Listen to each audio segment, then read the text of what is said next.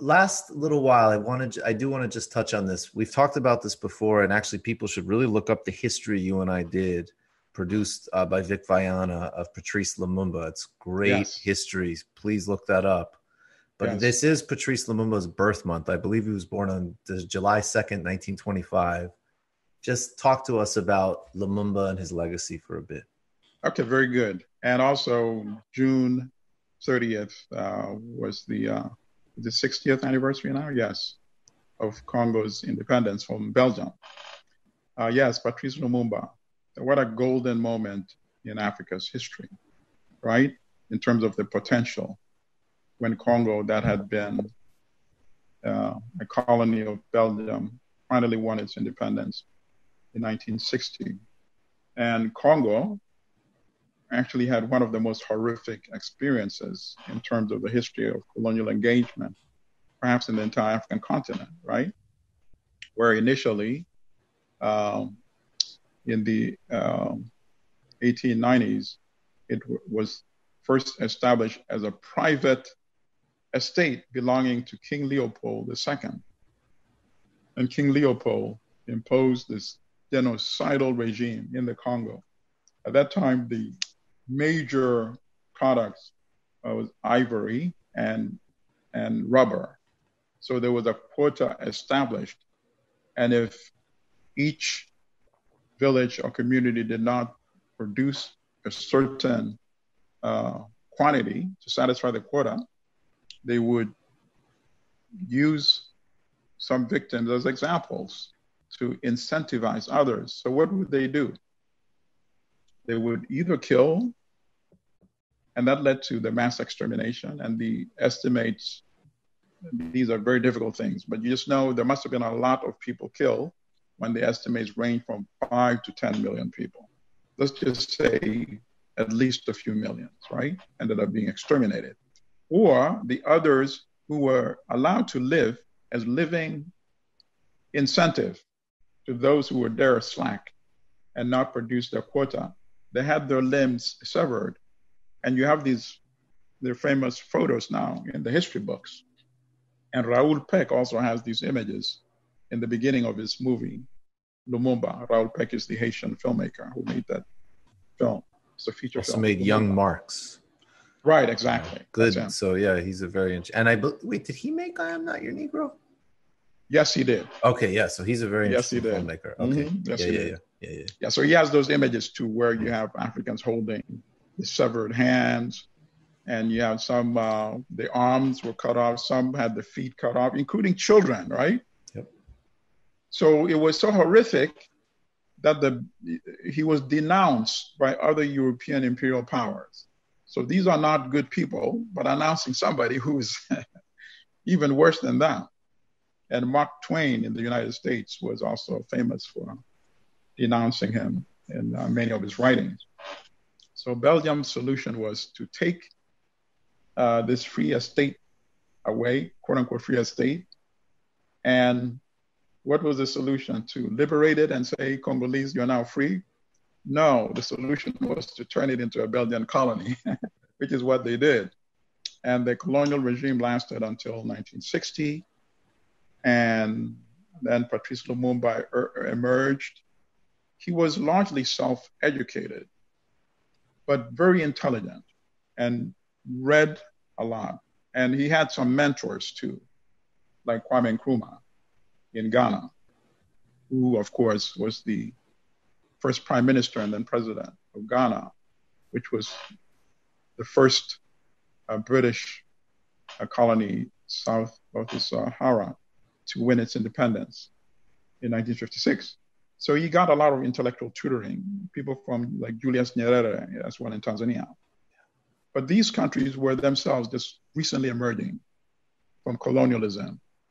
So he was working under very difficult conditions because in the entire cabinet that he created as the first government, only a handful had college degrees, right? Why? Because Belgium had no plan of leaving the Congo and had not allowed Congolese to become educated. So they were set up to fail from the get-go. Congo, as you know, is one of the most wealthy countries in the world in terms of resources. It has pretty much everything. And a recent World Bank estimate the resources at almost $28 trillion with a T. And they continue to discover new resources on a yearly basis, right? So who even knows how wealthy it is, right? But at that time, the primary resource was copper. And copper was confined in what was called the Katanga region. So Belgium immediately started to promote secession after Congo won its formal independence in June 1960. And it promoted Moise Tshombe, who led his region of Katanga, to secede from the rest of the Congo and financed it. And so Lumumba had no chance of succeeding because not only was he fighting against Belgium, Belgium was working in concert with the United States and with Britain. And here in the United States, Eisenhower, before even Kennedy became president, had made the decision that Lumumba should be eliminated because Lumumba first sought help from the United States and the United Nations to try to put down the rebellion and the secession, because he realized that if Katanga broke, other regions would break, and that would be the end of the Congo, right? And when that help was not forthcoming, he sought some help from the Soviet Union. And that was played out as, oh, here we are. We have another red communist coming into leadership in the Congo, and this must be stopped at all costs. So he was prime minister only for 3 months. September, he was overthrown by somebody who was also supposedly his right-hand man, Joseph Mobutu, later known just by the one name, Mobutu, or Mobutu Sese Seko, who by that time, of course, was a CIA agent. And Lumumba was humiliated. And there are those images that I can't stand to watch. No, it was disgusting. Yeah.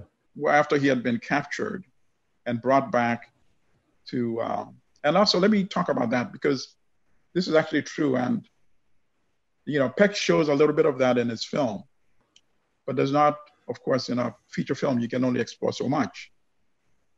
But after he was overthrown, he was then, his residence was secured by the United Nations soldiers. But he managed to escape. His supporters spirited him out of the compound. And if Lumumba only cared for Lumumba, he would have just fled the country. And he would have, who knows what might have happened, but he would have fled the country.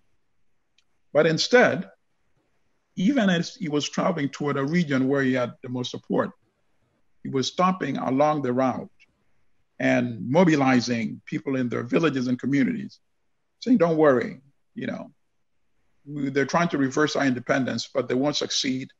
Mobilizing.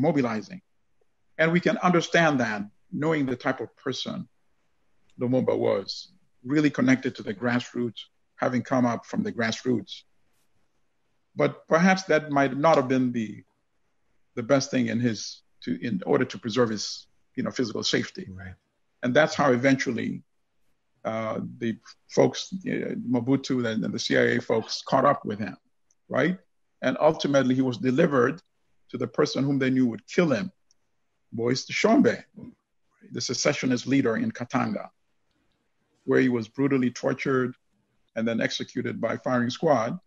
And to show to what extent people, the neo-colonial regime and the supporters know how powerful, even in death, that he would still be, right?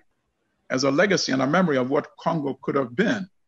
His body was chopped up into pieces, by the Belgians and the CIA and Tshombe's folks. And they talk about African barbarism, right? His body was chopped up into pieces. It was burned and then dissolved in acid. So that even today in the 21st century, we can't say we can go to a location where Lumumba is buried and let's pay our respects to his legacy. Of course, people like Lumumba cannot be erased from history. And that is why we're still discussing him today. That is why we still discuss people like Kwame Nkrumah. That is why we still discuss people like Thomas Sankara of Burkina Faso, because these are the people that imagined a different Africa, an Africa that still resonates. And that's why young people in Africa still hold these as some of the most popular figures in all of Africa's history, which, keeps me hopeful. I'm generally a very optimistic person anyway. And, we can't help but be optimistic. And we can't help but see that people can only tolerate so much. And people at certain stages in history will always make demands that will change society. Because, that is what history is all about.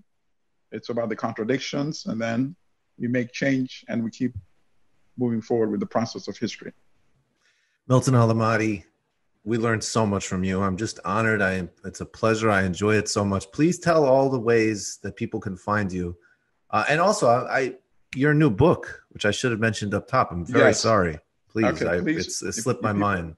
If people want to get in a conversation, please feel free to obviously email me, mallimadi@gmail.com. That's mallimadi@gmail.com. Also, please visit blackstarnews.com, which is the website. I am actually following your suggestion, and I'm going to be creating a platform on Patreon. Great. So it's going to be Patreon/African History Club. So yes, this is so good. I'm so excited. I'm so excited. Thank you. Now, in terms of the book, yes. In terms of the book, The Hearts of Darkness, How White Writers Created the Racist Image of Africa, which of course is a critique of the representations of Africa, starting in the 18th century right through to our contemporary era. And a lot of why I was excited by the work was also because I got to go into the archives of the New York Times, and I got a lot of letters exchanged between editors in New York and reporters sent to Africa. And I captured some of the ugly language that went into formulating some of the coverage of Africa. So the book, as you know, I published it via Black Star Books. I now have a contract from a publisher. Great. It's a university press. Great. So if this goes successfully and we sign the contract, then we will be discussing this book once again on your show, hopefully in the near future. Anytime. And you'll be back on TMBS soon as well. You're one of our regulars, of course. Milton, and of course, please check out, people can find even, of course, in the traditional way, but you can also listen to Milton's great WBAI show online as well. Milton Allimadi, thank you so much. Stay safe, stay strong, be well. A luta continua. Stay well. Stay well. Thank you so much.